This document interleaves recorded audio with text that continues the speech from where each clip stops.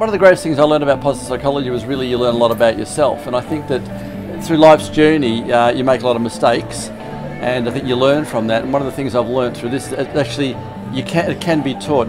What I've really seen is that I would like to have learned a lot of these skills as a young kid at school, so that I could really have used it through my life and then to influence others. Happiness isn't a product of having more good things happen to you, not being better looking, not being wealthier, but in fact it's actually about having a rich repertoire of friends. And for me, clinically, that's information that I will pass on to all my patients forever and ever. I think the most important thing, at least in the UK where this has been very, very big and based on the science, is the recognition that we really need to think about the whole population. So we want everybody to flourish. We don't just want people with problems to get better. Yeah, so in the sports context, I suppose it's taught us that well-being and performance are linked. So in the past, we didn't worry about well-being, we just worried about performance, and we thought we could yell at players, scream at them, and it didn't matter because we were pushing them all the time.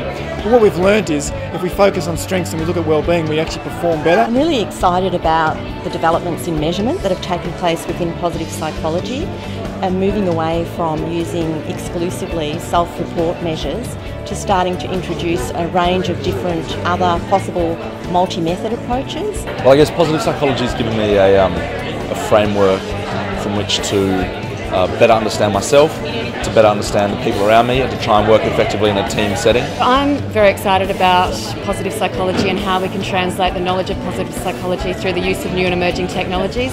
In 2025, I can imagine that every young person is thinking about flourishing, is using and engaging via the technologies that they care about, and that we take that evidence into a space that engages young people.